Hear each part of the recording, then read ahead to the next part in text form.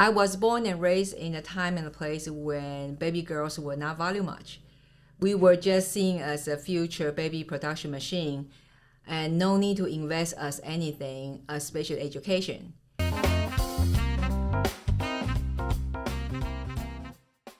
Welcome everyone to this very special episode on the Development Effectiveness Strategies channel. We've got an exciting interview today with a guest by the name of Kelly BAADER. If you don't already know Kelly as a Amazon best-selling author from the book A Little Girl Called Grace, you're going to really enjoy hearing her story and hearing the life that was changed remarkably coming from a very difficult situation. I'm looking forward to her sharing her story with us and give some suggestions for those nonprofit leaders, how they can make a difference with their organization. I think you'll like what you're going to hear. You know, I can't thank you enough for wanting to do the broadcast with us today.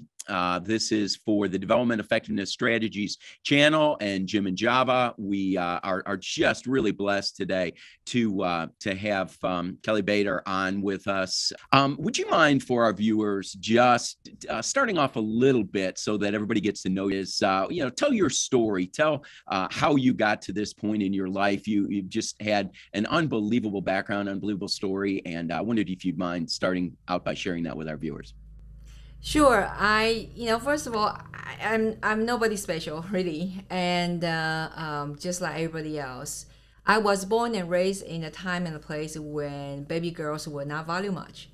We were just seen as a future baby production machine and no need to invest as anything, as special education. And growing up, there was about 1.5 decades of my life that I'll never know what gonna happen to me in the night because of my mother and her drunken boyfriends. They are knife, furniture flying in the air was a norm. And because of that, I just tried to, kind of got out of that environment as much as early as I could, and that was the time that education was my only, I see it as the only savior, and so in that time, Taiwan, we have the education system is after 9 years obligation, and you have to enter national exam, whether you can go to top 3 girls school, the senior high school, so that you may get a chance later on to go to university. We are talking about ratio between like a 1 to 3,800 people. So the ratio is very competitive, and I got into the number 2, the girls school, and later on got into a university with another exam. Then while I tried to escape from the chaotic situation at home and also went through the sexual abuse and family violence, I walked into a wrong marriage and walked out heavily wounded. And that's where, at the same time, I just started my corporate career, and that's where I met God. One of the colleague at work brought me to a church, and those time now it's 3 decades ago, Taiwan, only like 2% of population were Christians. So I had to fight to become a Christian. When I told my mom I'm gonna get baptized, she kicked me out of the house, and literally, and so on the way, try to climb the corporate ladder, and we have those situation of, because it's a very male-dominated situation. So I remember in U.S., I love a movie called Hidden Figures. Those real hero behind the NASA. The launch project, right? Those African American ladies. I remember the key cast Catherine that she need to go to ladies' room, and then she had to run a couple of blocks in order to go to ladies' room. Well, I did not have to run a couple of blocks, but I do have to run a couple of floors, because often that when I was one of the youngest executive and worst, quote unquote worst, I am a woman, and so there was no ladies' room on those floors. So that just kind of tell you the interesting situation there. And afterwards, when I, want to become an entrepreneur, and I just like many of you, you seeking, personal development, growth, and stuff like that. And I remember I was told by a very well-known coach, and he should forever remain nameless because a lot of people know about him. And he told me that, Kelly, what do you want to do next? I say, hey, I really feel like I can start a podcast to help people. And he said, oh, so you mean Chinese podcast? I say, no, English one, because most of my clients are in North America and UK. They are all speaking English. And then he looked at me like, he said, oh, girl, you are a big girl, I need to tell you the truth. As American, I won't listen to your podcast because you are not American, you are not British. English is not your native language. And then at the same token, when I want to publish my book, A Little Girl Called Grace, in 2012, there was also known as CNBC journalist told me that, hey, won't work. It won't work because nobody will read your English written book.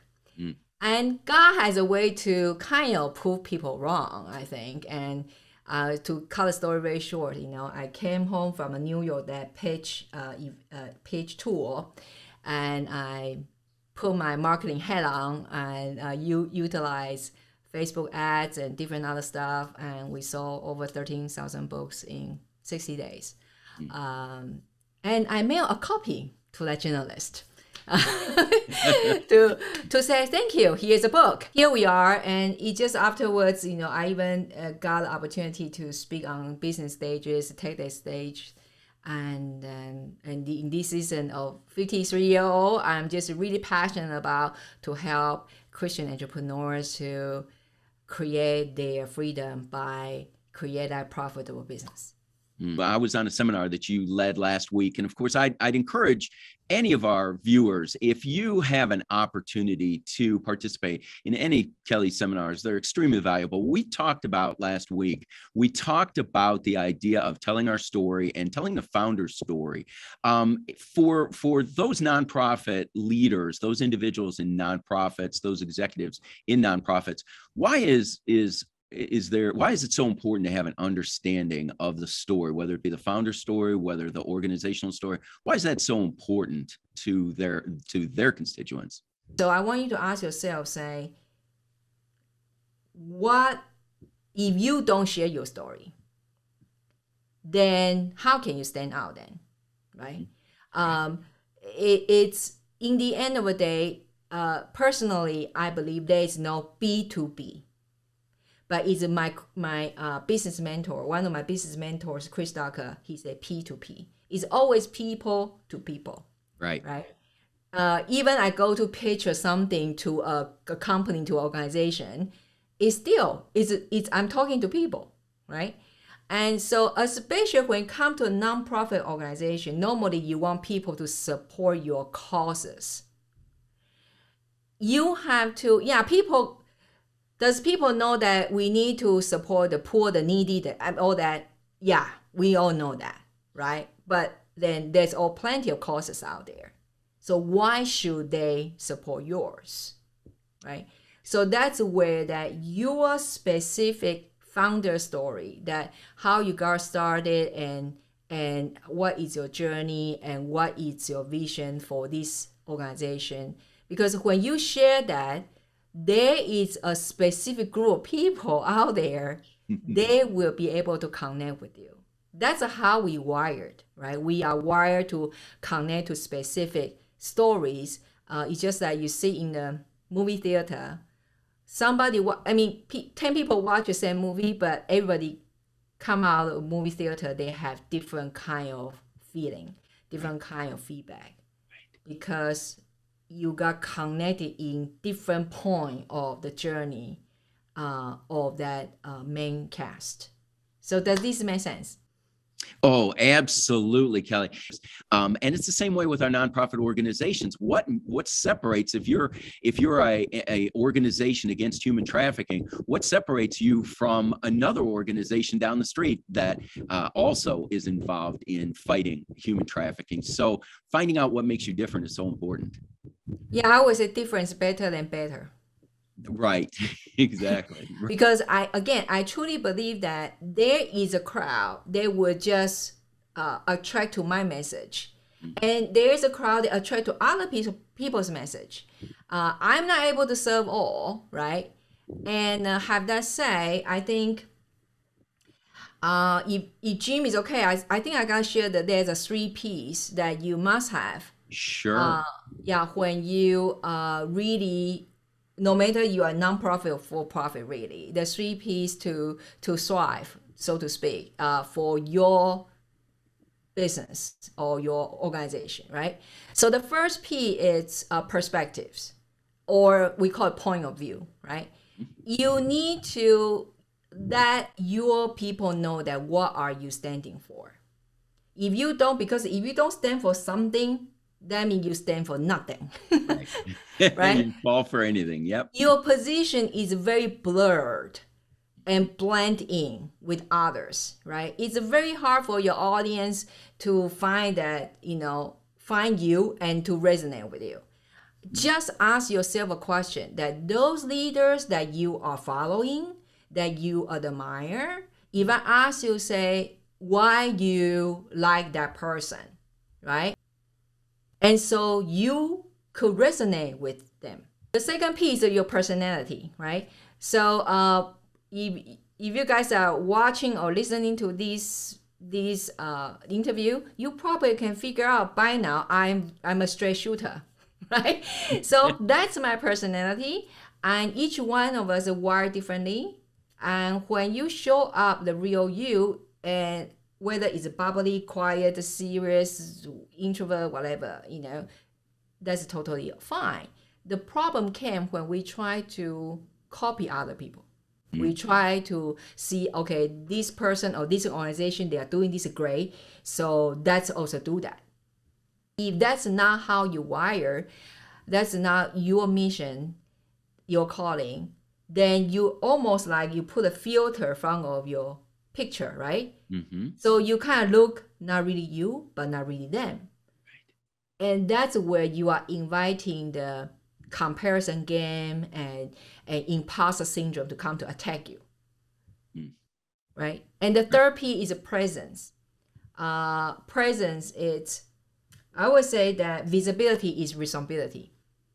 I see a lot of nonprofit organization or churches, if there is no activity, if there's no not the sponsoring events, or if it's not Sundays, we don't hear from them, right? Or we don't see them, because you need to show up to connect with your audience. Again, it's about relationship, right? It's about people. And so you really have to ask yourself what kind of percentage you are, how much is your presence front of your audience. And nowadays there are a lot of tools you can do that, batch up the content, all that. But you need both kind. So your organization can thrive. Absolutely. Well, I know our viewers can definitely see, they can feel the enthusiasm, the excitement, just coming right through you, Kelly. I appreciate that. I want to give you, in the few minutes that we've got left, I want to just give you an opportunity. What kinds of services can you provide for people, and how can those individuals get in touch with you, either to, view your podcast, view your, certainly I'll put all Instagram and all the opportunities to reach out to you, but how can people take advantage of, seminars and things like I was on last week? What kinds of things can our viewers, what services can you provide for them? Well, I think if you want to know keep updates from me, obviously it's better to hop on my email list. And there, I think at the moment, the easiest way is you can go to powerofoneframework.com and /masterclass. Because there, you can watch a free masterclass.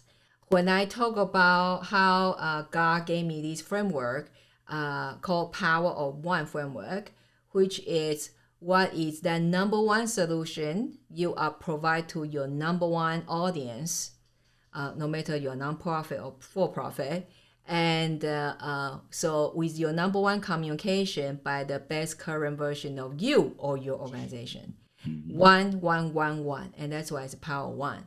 And I trust that you can benefit from that masterclass. It's free. And from there, you are on my subscriber list. And so when next time when I have workshop come up, you'll be notified. And obviously, also please welcome to subscribe to the podcast, Christian CEO Podcast. And like Jim say, Instagram, you can see a lot of behind the scenes stuff. My dog, if you like dog, and all the real life stuff in my stories. And yeah, so happy to connect with you guys. Everywhere is a Kelly BAADER, BAADER. It's a German last name. It's my husband's Swiss last name. So absolutely. Well, we'll have all the information. We'll put it down in the description below. We'll make sure that it's on the screen and everything else for our viewers. And Kelly, what an incredible blessing that you've been for our viewers. And I just pray that God would continue to use you in a mighty way. And thank you so much for taking the time to be with us today. No, thank you so much for having me. Honor is all mine. If you enjoyed this interview by Kelly BAADER, give it a thumbs up on the like button and be sure to subscribe to this channel. Watch future videos by clicking the notification. And of course, always watch our past videos to learn more how to increase income and reach the goal of becoming fully funded. Take care.